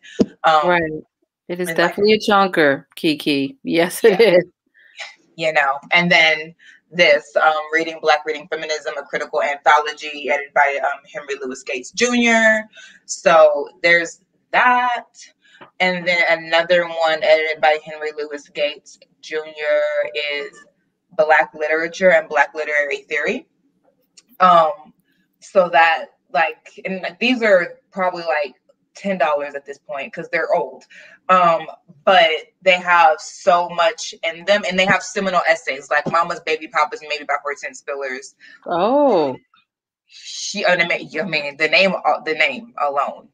So Black Literary and Literature and Literary Theory is $6.89 on Thrift Books. Am I adding it to the cart? Amen. Amen. If the Lord is trying to bless you, then who are we to close our faces? Who are we to turn it down? I don't have that kind of gall. That's just me. But I have found anthologies are really, really good places to go. Also, what is it? Barbara, who wrote The Salt Eaters? Because her name is like Toni Cade Bambara. Thank you, Bambara. That's what I was like. Barbara, that feels wrong. So I wasn't correcting you. My mind was just catching up with this. She edited an anthology called The Black Woman. Oh yes. Mm-hmm. Okay. Seminal, in its time. So so foundational. So that also has like a lot of different essays. Places where I may not have seen that essay in another place. There's also one on hip hop feminism. It's somewhere over here. When I tell you like where I am, is it Joan Morgan? I'm just Googling. She has that's when Chicken Heads Come Home to Roost. So that's a book. When Chicken Heads Come Home to Roost, a hip hop feminist breaks it down. That is somewhere over there, but I feel like I'm getting too much exercise, so I'm not gonna go fetch it. Dang, not the too much exercise. I mean, I went for a walk with my old landlord and her dog, so before I came. So this scooting back and forth situation, my thighs aren't being engaged or anything, but they might be if I do it 2 more times. So I'm just gonna ration those out. Yeah, but this is Homegirls Make Some Noise, Hip Hop Feminism Anthology. And the foreword is by Mark Anthony Neal. So like that's just 4 right there, where it's like these anthologies are made to collect this knowledge to situate you into a conversation. Yeah. And I see people in anthologies who I may not have read their work anywhere else. And so it's a really good place to, if you want to get into the discourse. Within the discourse, like anthologies are great for curating that conversation. It's so good. I cannot echo that any higher praise. I feel like if you are trying your best to read more nonfiction, specifically Black nonfiction. Get Mm-hmm. yourself as many anthologies as possible so Absolutely. you can kind of figure out what's out there, one, and what Mm-hmm. kind of theories or subjects you want to pay more attention to. So definitely, we're talking about fiction, but that's why I love that book, Black Noir, and I'd like to talk about it all the time because it really helped me get a good eye opening into what's out there. Also, Paula L. Woods, who is a mystery and crime Black writer, and she's been writing for a very long time. She has lots of good anthologies that she has created that is just a collection of Black and African American mystery, thriller, and crime writers. So it's just really good for you to read those type of books so you can find out who you like, who writing style you like. It's just, oh, I can't even. It's just so great. Also, I came across this book that I wanted to say that I think I want to read. And I don't know if you read it, Britt or Chloe. It's called Dark Sky Rising, Reconstruction and the Dawn of Jim Crow by Henry Louis Gates Jr. with Tanya Bolden. That seems great. No, sorry. There's so many areas of this book. I was like, and then this wasn't well thought out. The colors make it really difficult to see. It's a whole thing. Anyway, Yeah. no, I have not. What's that one about? It's talking about reconstructing the dawn of Jim Crow. It was written with Henry Louis Gates because you talked about Henry Louis Gates and Tanya Bolden, and it's saying here. This is a story about America after Reconstruction, one of the history most pivotal and misunderstood chapters. In a string account of emancipation, the struggle for citizenship and national reunion, and the advent of racial segregation, and the renowned Harvard scholar delivers a book that is illuminating and timely, with real-life accounts drive the narrative spanning the half century between the Civil War and the birth of a nation. So, my academic brain is like, yes, but my leisure brain is like, run. So it really depends. Another book on Jim Crow. I mean, this is specifically talking about Black women, but it's called No Mercy Here: Gender Punishment and the Making of Jim Crow Modernity by Sarah Haley. So that is another. I will also go a step further, not step further, but in that same vein. So I have a master's in forensic psychology, and a book that I read that really sits with me to this day is The New Jim Crow by Michelle Alexander. So, and it talks about how our system is set up and how it's influenced. And when I say system, I mean being incarcerated as a Black person and how that is set up and the similarities that it pairs with Jim Crow and, was it laws? Like, what was it that he set up? It was like this book. I can't remember right now, but y'all know what I'm saying. Cool. There's a whole library of recommendations in this chat right now. For real. We went heavy with the recommendations, but I'm happy for it. Yes, I mean, take what you need, leave what you don't. But you can't say you didn't have food in the fridge. Amen. All things are ready. Come to the feet. Okay. All right. Amen. But I do have quite a few. I'm thinking if anyone needed them, but I'll have to go and look into my catalog of nonfictions that focus on Black men, some Black women, incarceration experience in our American system. Because that's something I'm also interested in. Yeah, carceral studies for sure. I mean, if JSTOR is opening the gates, then just go in there and literally just put in the search bar carceral studies. Not the gate. Open the gates of heaven. Let it rain. It's a sermon. Let it rain. Hey, anything can be a sermon if you listen hard enough. It's a sermon. Yeah. Tiffany, I think, had a recommendation around the book around about incarceration. Yeah, Angels with Dirty Faces Okay. by Walida Marisha. Cool. Yeah. Thanks, Tony. I think we've talked a lot about literary analysis books recommendations. We talked a lot about history. Do you have any like memoirs that you're really feeling? Oh my God, say less. Oh, did you want to go, Britt? I was going to say absolutely not. So Bree, please take it away. My God. Absolutely. Okay. We're going to need more wine.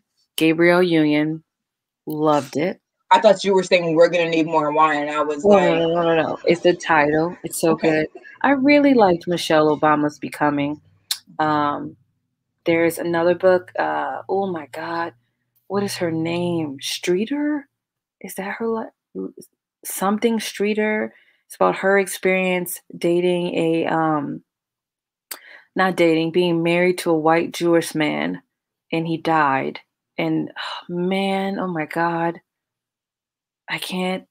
Streeter is the last name, but I can't get the title of it right now. Also, my latest memoir-ish book is this one. I cried so hard. It's called Big Friendship: How We Keep Each Other Close. It's about Aminatou Sao and Anne Friedman. So they have a podcast together called Call Your Girlfriend. So Amina Tao is black and Anne is white. So they talk about their relationship being an interracial friendship, which is like a lot of my friendships, and talk about like Anne whiteness in regards to Amina's blackness and how it affect their friendship and their business. So this was like really good for me. Who did you say the authors were for that one? My God, I almost beat myself up with the book. So I'll just put it here.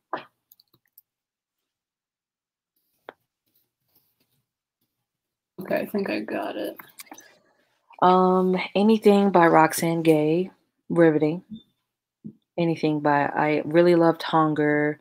There's also Sonia. No, that's not a memoir. I'm trying to think. Dang, I read a lot of memoirs, and for right now, I'm going blank for some reason because I really like reading memoirs. My God, when I think of some more, because I like went blank, getting so excited about it. Oh, one of my favorites. My favorite Maya Angelou book, Me, Mom, and You, or Mom, Me, and You. Hold up, I have it right here. Let me get it. Let me turn this around. Mom and Me and Mom. Loved it. By Maya Angelou.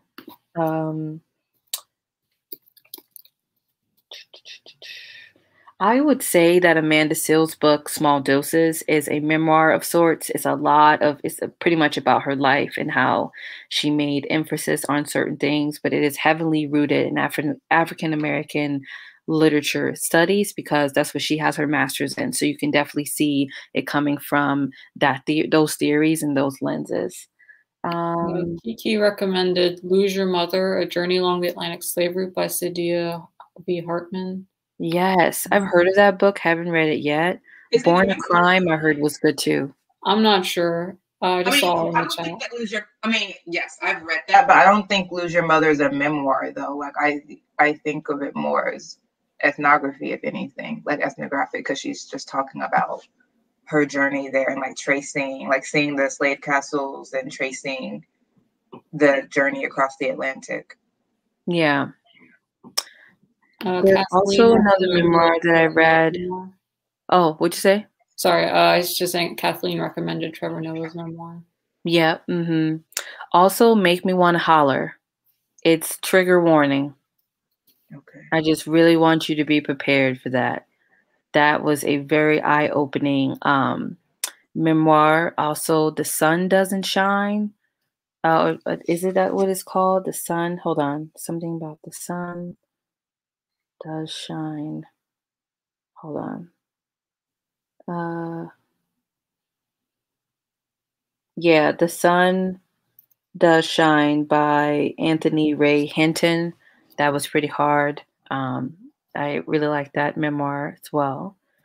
Um, um, oh my God, Men We Reaped That's by one. Jasmine Moore was fantastic. Uh, I'm really thinking, y'all. I'm sorry I can't like think, but I do read a lot of memoirs and I'm like, Catherine recommended a graphic novel series, March by John Lewis. oh yes, yes. My friend trying to call me. I'm like, I'm trying to discuss real stuff right now. If people, it's a shorter one, but Broken Places and Outer Spaces, Finding Creativity in the Unexpected by Nydia Corfor. Is Mhm. about the time when she was like a college athlete, and I think she had scoliosis and she had to get surgery, and she was temporarily paralyzed, and it like started her writing journey. Yeah, it was pretty severe. She's like, Mm. there's only supposed to be like a 1% chance or something ridiculous of that happening, and it happened. And Oh. it was about like her experience, like basically eventually being able to like regain like I guess mobility in her lower body, and like that inspired her to start writing, and so like how she started writing and all that. It was very interesting. It's also a very short book for people who are pressed for time. Okay. Yeah, I'm trying to. Hmm.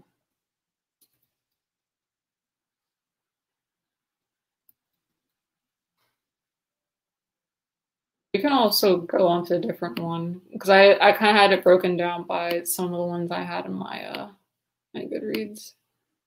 Yeah. I was All also wondering if there's like any like self-help or like how-to books that you've enjoyed or found useful. right. They're not they're not self-help in the typical way in which westernized defined it for me. So one of them is a book I just finished a couple days ago. It's called um oh my God, I just pulled it up on accident and I thought maybe it would show. Hold on. It's called Black Girl Call Home. Yeah, I'm telling y'all, I can't it was it was just phenomenal. Like I just don't even wow. All the escalades, all the accolades. Another book that I would think is I typically use Black women who write poetry as self-help for me, typically, because it just be hitting the nail and just like so restorative to me. So Make Me Rain, Poems and Prose by Nikki Giovanni, Dear Black Girl by Tamara Winford Harris. Um, yeah, so those are anything like I Know Why the Cage Birds Sing. I mean, that's one that's familiar for people. For me, I thought that was very self-help for me, but just not in a typical way in which we view it. I use a lot of work, like articles that Kimberly Crenshaw has written, who theorize intersectionality. Um, so I use a lot of work that other people has done because a lot of people have created models based on her work or expanded her work.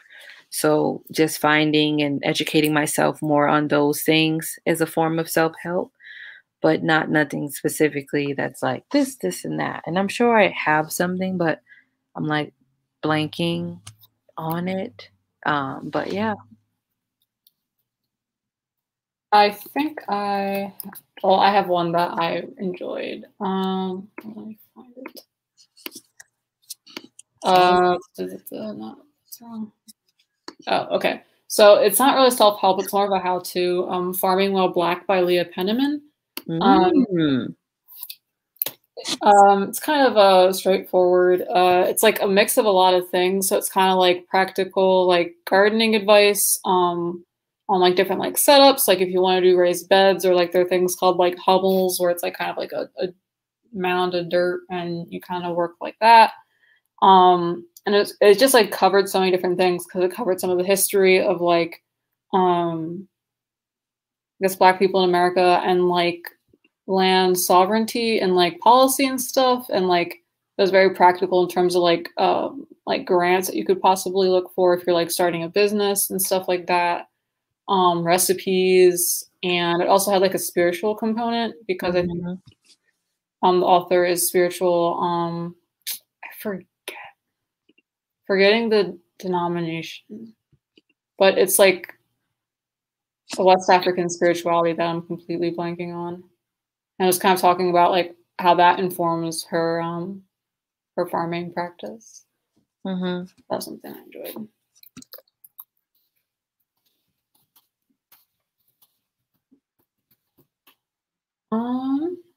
Is there anything that you're looking forward to reading? You can't necessarily recommend it yet because you haven't read it, but something that you think is like a thing to look out for. I actually did a video about that too today. Well, stay tuned. Yeah. I'm really looking forward to finishing Pleasure Activism. The reason why I haven't really got into a lot of the stories is because it's big on sexual trauma. Mhm. And I'm like not quite ready for that. And then Black Fatigue. I really want to finish Black Fatigue soon by Mary Frances Winters. So there's also going to be a talk I was invited to. Not be a part of the panel, but there was this talk I was just sent today, and it talks about. It was like the title was like "We're Tired," and it was like a talk about Black fatigue by Black mental health professionals, and I'm like, exactly. I'm exhausted. I mean, I love what I do. I love what I do, but I see a lot of clients every day, Monday through Friday. So sometimes I feel bad because I'm not as like active on BookTube because the energy I have is zero. It is done. It was taken. Like it's very difficult for me to constantly engage in doing trauma and healing work with other people and then just feel kind of drained after. But I love what I do. It's just I be tired, y'all. That's all. I forgot. I missed some comments. Kathleen recommended a memoir, Left to Tell by Immaculée Ilibagiza about the Rwandan Holocaust. And Kiki recommended a poetry book, Teaching My Mother How to Give Birth by Orson Shire. Oh, wow. Okay. Man, so many good books that's been recommended today. And so many I didn't know. I think for me, because I'm reading Searching for Cigarettes by You Read with Brit, and this is good so far. And I said I'm trying to read 4 this year, so if we're talking about the other 3. Searching what? Searching for Cigarettes. It's like media studies and criticism. It's about Black women in contemporary horror. So there's a little bit about What? their appearance in like comics and film. There's some on novels. Yeah. So I'm only a chapter in, but I've enjoyed it. How do you spell the last name? I mean, the last thing? Cigarettes? Yeah, how do you spell it? SYCORAX. I'll throw it in the comments. Oh, how dare you, thrift books, talking about some out of stock. Oh, no. Where did y'all get your copy? My library. All right, say less. That's all it's complaining about prices. I got it from the press. Yeah, say less. The ebooks weren't even cheaper. I would literally just be saving on shipping. The ebooks was the same as the paperback. No. Bree, huh? do you want it? Yep. Because JSTOR has it, so I might have to send you another email of non-disclosed content. Which literally I just said, you're gonna get so many emails from me today with non-disclosed content. I will never not be grateful. Amen. was mad that I didn't think of JSTOR. I didn't know Get JSTOR some had yoga books after on this. there. Yeah, you about to get on down. What am I looking forward to reading? Listen, I don't know. I have a lot of things that I have to read, whether I'm looking forward to them or not. That's what's true. As I look around me, I'm going to have to reread this Ada Levy Hudson How to Read African American Literature. I'm gonna have to read further Monster Theory by Jeffrey Cohen. This was from like 1996. They have more recently released Zombie Theory. So obviously I'm going to have to go into that. That's like 2018 or 2020. Because weren't you just asking for some black zombie representation? Yes. Yep. Okay, so yeah, you're going to have to read that. Sorry. Yeah, I know. I mean, I was talking about in literature, but this is like the critical literature. Oh, okay. Yeah. Which it is what it is. And then like Speculative Blackness, The Future of Race and Race Studies by Andre Carrington. And then just a smattering, a survey of things from Isaiah Lavender, because I've seen his name come up. And I have some of his stuff on my TBR. Did he write the one about what proto-Afrofuturism? Listen, don't give me the lion. I said a survey. Don't give me the lion. Let me see. I know I have it in my Goodreads. Let me see if I can pull it up. Oh, also just randomly, because I can't stop talking about anthologies. There's an anthology that I really want, but I haven't been able to find it. So maybe I can thrift books, like I have it for a second and then somebody will buy it. But it's called Shades of Black: Crime and Mystery Stories by African American Authors. And I need. So that and it's edited by Eleanor Taylor Bland, who is like a prolific African American crime and mystery writer. So anyway, that's my TED Talk.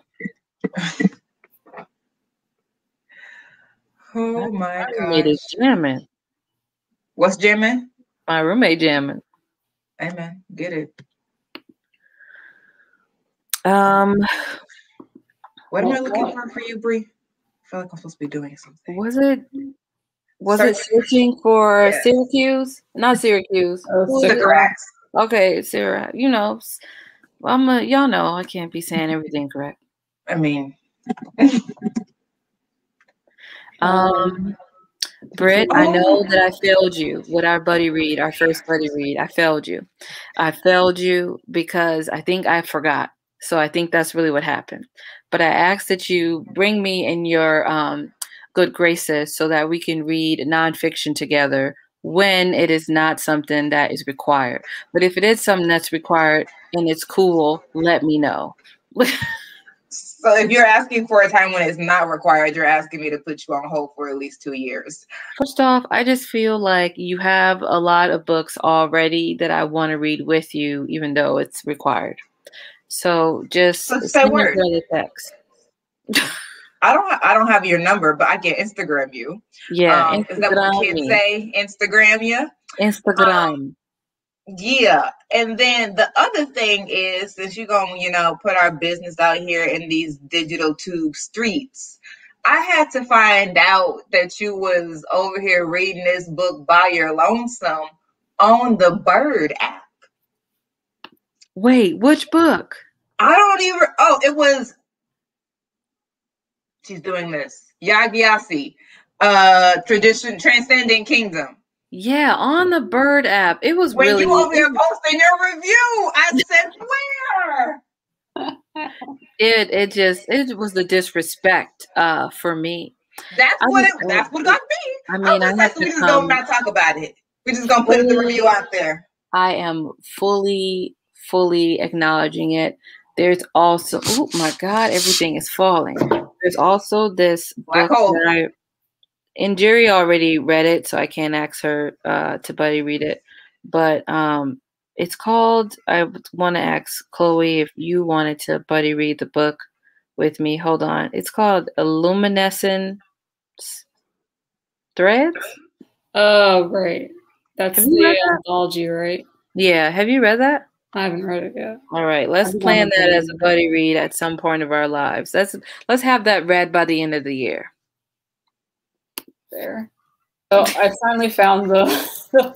I think Goodreads went down for a second on my internet. It's just garbage. But the Isaiah Lavender book was Afrofuturism Rising: Literary Prehistory of the Movement. Yeah, I think that's on my, again, quadrants. So all the books in here, well, the books on my desk are their own township.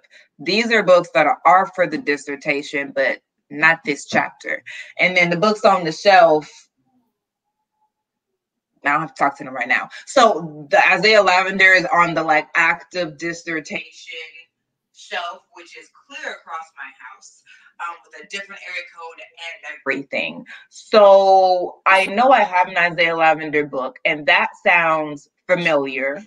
So I think I have that one. We can both read it if you want to, because, you know, goodness knows. Just let me know when you just send me a text. I know. Wait, did you want to read the Isaiah Lavender, or did you say something else? I heard something else. I'm saying we can read that too. I'm just saying I need buddy reads because I'm not reading. I'm in the worst slump of my life and I can't read. So I need I'm other not reading people to either. keep me That's the accountable. gotcha. Huh? Except the gotcha is I'm not reading either. Yeah, it's just rough. You know, I've been out here, I've been reading the same book for about 2 months. And I'm like, girl, let's be done. You got a page left. You have a page left. Read. So, yeah, it's you real can't bad. Get that page read. Read it till you play it. Oh my God, I can't even do it. I can't do it. But I will say there's just a lot of changes going on in this life personally. I talk about it in my video. Y'all gonna see me ranting. But anyway, another book I'm looking forward to is nonfiction. This is Major by Shayla Lawson. It's notes on Diana Ross, Dark Girls, and Being Dope. Period. Yeah. Also, Bree, I mean, and this might also help you get out of your slump, but I'm also just speaking to you. Struggling. So, especially if you're talking about nonfiction, truly read some essays. Really? Like, yeah, because like trying to read the books, like even if you know you're only going to read the intro and the chapter, it's just the optics of the situation that you're like, there's a book in my hand, as opposed to there's an essay of 20 pages in my hand. Right. So accordingly, rather than sending you an undisclosed email with possibly book length contents in it, Kenitra Brooks, who wrote Searching for Sycorax, again, they be writing on these topics before they publish the book. She has an essay that she published several years before the book called The Importance of Neglected Intersections, Race and Gender in Contemporary Zombie Texts and Theories. I'm going to need that. Yeah. That's wild. That's the first chapter of the book. Exactly. This nonfiction writing is a whole different beast from genre fiction. I'm trying to tell you. I don't understand it at all. No, usually authors, especially if they're like very academic, they've already wrote like they just put it into a book, but they've already wrote that shit. They've already published it. I'm trying to tell you. That it's the hustle game. That's why I'm like, you ain't about to get me out here looking crazy reading pages 1 through 255 when I can find that in an assortment of articles elsewhere. And also homeboy over there talking about that this is Du Boisian, that wasn't even in the text. It's all I'm looking at you, Ibram X. Kendi. I'm looking at you. What I'm saying is only a hit dog hollers. And that's on what? Mary Had a Little Lamb. Amen. For the audience, I'm just laughing along to pretend that I get it. I don't know what's going on in the slightest. It's like I'm just hosting, but you know, I don't have any control. Yeah. Oh, Colby says they have to head out. They said bye. Hi, Colby. Thank you for always coming. Colby be on time. Present and accounted for. You know, it's the showing up and consistency for me. We love consistency. Oh, Kiki mentioned Black on Both Sides, but I see Riley snorting. Hey, transracial history! Yeah. Have you read that one? Hold up. I've kind of been a little scared of it because I heard like it's very academic and yeah. Well, like, I have to get from, I just don't know how long it's going to take me to get through it. Read the introduction. So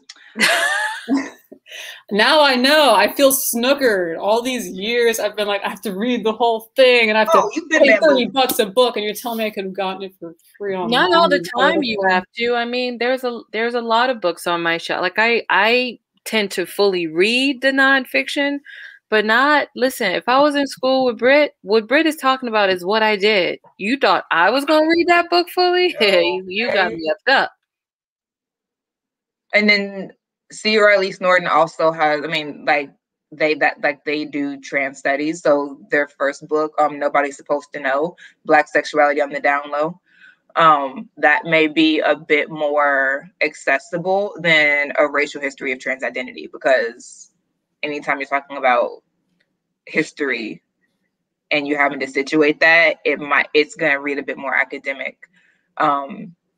So yeah, you might start with Nobody's Supposed to Know if you had trouble with Black on both sides. Maybe I just need to get over it. Like, it's from the library. I can take forever if need be. Just to try. I mean, yeah, but also that's how you get into a reading slump, speaking from experience. Like, if the text is not opening itself to you in that moment, put that joker in reverse and pivot. I'm the queen of pivoting and writing, and in reading, can't nobody turn on their heel like me and go in the opposite direction to get ice cream.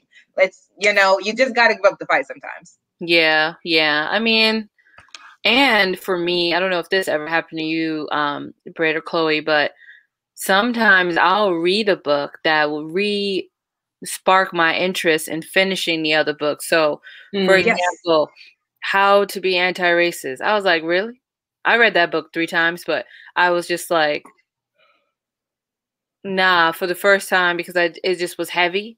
And then I was reading Hood Feminism by Makiki Kendall, and I was like, oh, this is what's blah, blah, blah. So that's why I read it 3 times. And I always feel like I have to spend more time. And we talked about that briefly earlier.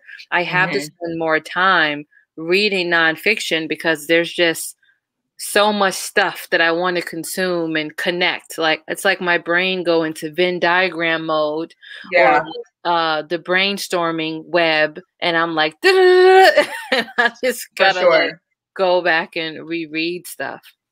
Yeah, like I listened to the Dark Fantastic so I could finish it because Deidre had already finished it. Yeah. But like the minute I was like, oh, I want to use this in my dissertation, had to buy, because I was like, oh, all right, like I'm hearing this, I'm hearing that, like references to Morrison, references to Cohen. Like, I'm not gonna be able to chart that if I don't write it down, dog ear that page. Sometimes having multiple texts open at the same time, which is how I end up having these towers of books open with their own municipality, area code, mayoral elections, so on and so forth. Amen. And like, so it's just, it really, and that's the other reason why I'm like, who's reading this entire book? Because I'm generally tracing ideas across the discourse, sometimes even more than your whole argument, right? Like, I just want to know your, like, for Michelle, right, Physics of Blackness. Have I read Physics of Blackness? Yes. Have I read the entire book? I said what I said. So, like, I'm tracing her. Like, I want to know what she means by Physics of Blackness. I want to know what her term middle passage epistemology means. Once I have that, I have my golden ticket. I'm on my way to the next place to figure out how else we're talking about temporality and Black critical theory. And then I just go in that way. So that's the other thing. I'm reading for ideas. Right. I mean, I love to read a book, and reading a couple books that is in the same subject, and realize, like, I want to read the founder of the idea, right? And then I want to read how it was influenced and transformed by other thoughts. Yeah, yeah, that's how I am right now with Octavia E. Butler. Shout out to Injuri for really getting me to be involved in her work, because there's a book that came out called The Lessons by Cadwell. Oh, Turnbull, yeah. Yeah, and I can easily see how he was influenced by Octavia E. Butler while reading that book. So for me, I like reading like original thoughts and then seeing how it has been influenced by other upcoming authors or theorists or whatever. Wow. For sure. All right. We nailed it. I think I hadn't said my 3 ones I'm going to try and read this year. So I think I'm looking at, what was it? Black Diamond Queens, African American Women in Rock and Roll by Maureen Mahone. I just like music, and I don't know. I listened to a lot of like rock and stuff growing up, so I'm also interested to find out more about like Black women who've been doing it. Like I didn't find out about Sister Rosetta Tharpe until like fairly recently. So that's one. And then there is, what was it? Okay, this is like Trace, Memory, History, Race in the American Landscape by Lauret Savoy. It's kind of like a geology book. I think it's, I don't know if it's an ethnography, but it's kind of like talking about the geology of the United States and like rock formations in the earth, and like linking that also to like history and like geopolitics and like the author's family journey. And what's the last one gonna be? I think this one's like a collection of essays, and I think it's very academic, so now I'm going to see if JSTOR has them. Black on Earth, African American Eco-Literary Traditions by Kimberly Ruffin. So I think that's like nature writing, and like how people have related to the idea of nature and all that stuff. You got some good picks. Thanks. Thank you. So I think that's all my questions. Is there anything anyone else wanted to talk about as it comes to nonfiction? Or not? I think we talked about everything. Okay. Kiki, I will say, Kiki mentioned In the Wake by Christina Sharp, which came out of Duke University Press. Just be doing it. Like I just trust them. Like if it comes out of Duke, you know it's about to be some serious business. That's And they're about Minnesota, University of Minnesota Press. Be doing it. They do the darn thing, and their covers be on point as well. But I think, and I'm talking about this on my channel later, in the month, about like the relationship between art and critical literature. And so Kiki mentioned that like Dion, like Elizabeth, Ebony Elizabeth Thomas and Dion Brandner were like referencing In the Wake, and like it came out like 2016, highly celebrated instantly and continually. But she, and again, the first chapter, and we move. So she references Dion Brand a lot, though. Like she references the door, A Map to the Door of No Return. She references another's collection of poetry called like Verso, I think, like particularly Verso 55. So like the way that she theorizes the wake, which is her terming for the afterlife of slavery, which like she's definitely in conversation with Sadia Hartman. I think Kiki mentioned her earlier talking about Lose Your Mother. Hartman's first text was in 1997. What was it called? Scenes of Subjection: The Making of Race and Identity in 19th Century America. Seminal text. Like you can't talk about the afterlife of slavery without going through Hartman's Scenes of Subjection. And so she, in Lose Your Mother, actually is when she introduces the term afterlives of slavery, talking about that it's like considering life chances and an intimate relationship with death and dying, and then so on and so forth. And so Sharp then takes that and talks about we're living in the wake of slavery, and then talks about like the wake of a bullet, the wake of a boat, all these different things. And so her way of theorizing is also very poetic, but she talks about Brand's To the Door of No Return as talking about like the doorway into the Middle Passage, when she's talking about like the doorway of slave castles and how like passing through that doorway inaugurates a journey, and like, we're like on the other side of that, whatever. But I just think that the relationship that critical theorists have to poetry and how they weave that into their theorizing is just so compelling. That's all. Here.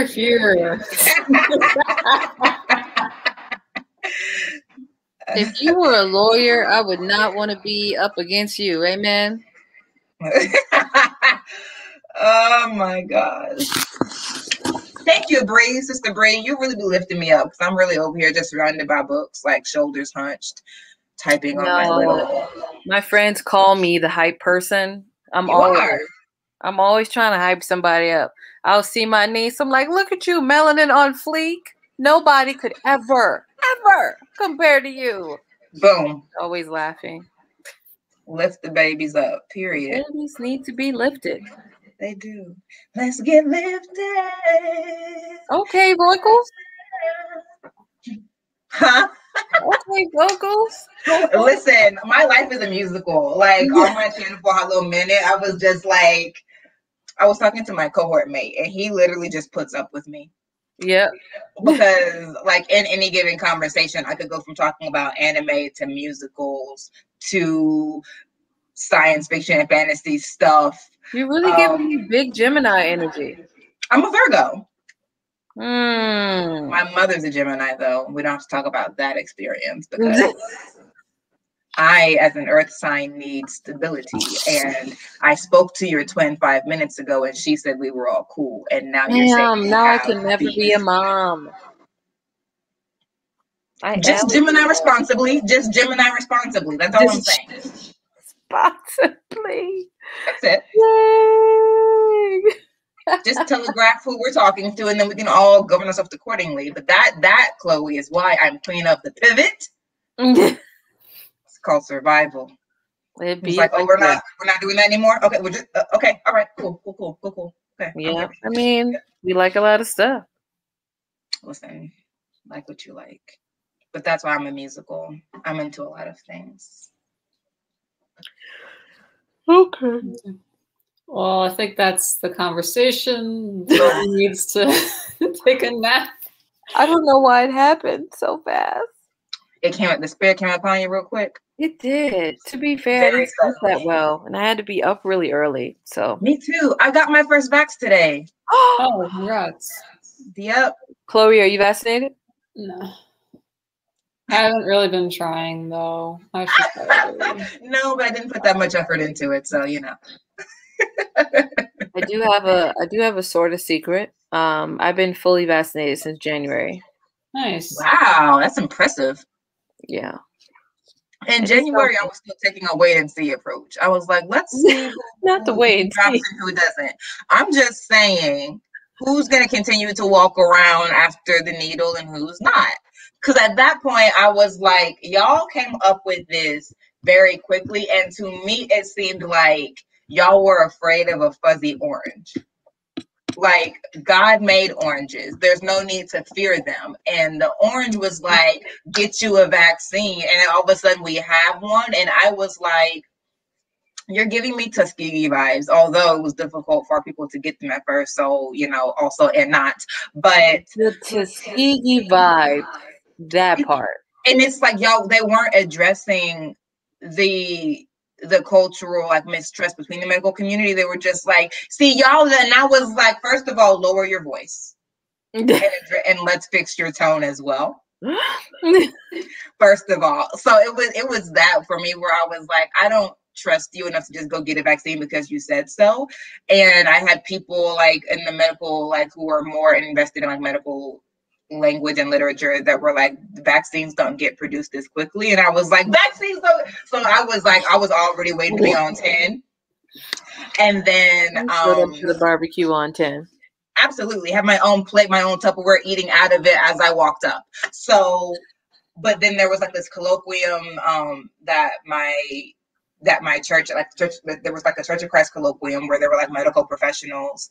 And they were like, y'all, here's the thing. This is like a strain of SARS or something like that. We already had the cultures. Usually you have to like find, so that's why we were able to do it faster. All of the process was on it, blah, blah, blah. And so then I was like, okay, I still want to take a wait and see. And so me and my parents had a deal that if I did not look for my new apartment on Craigslist, they would not take the vaccine yet because both of us are going to be responsible in our next life choices. And so not to Craigslist. My mom was like, please don't. And I was like, okay, well, let's get the vaccine where you're my social distance. She was like, that's fine, we can make a deal. But then the Arkansas governor lifted the mask mandate, And I was like on their Wednesday night Bible study on Facebook Live, and people were asking questions, and I was like, what happened? All your voices are remarkably clear, not a muffled voice in the chorus. What's going on? And so at that point, I was like, Mom, I'm gonna need y'all to go ahead and get this vaccine. My line sister sent me some like stats, like a comparison of Pfizer, Moderna, Johnson and Johnson. The numbers were tight, and I was like, at this point, let's go ahead and get shot. So they got shot 2 days ago, and I got shot this afternoon. Damn, everybody getting shot. You know how they do us. We're living in the wave. And that is what you call a full circle moment. Chloe, take us out. Well, thanks everybody for joining. Have a good rest of your day. Bye. Bye, y'all.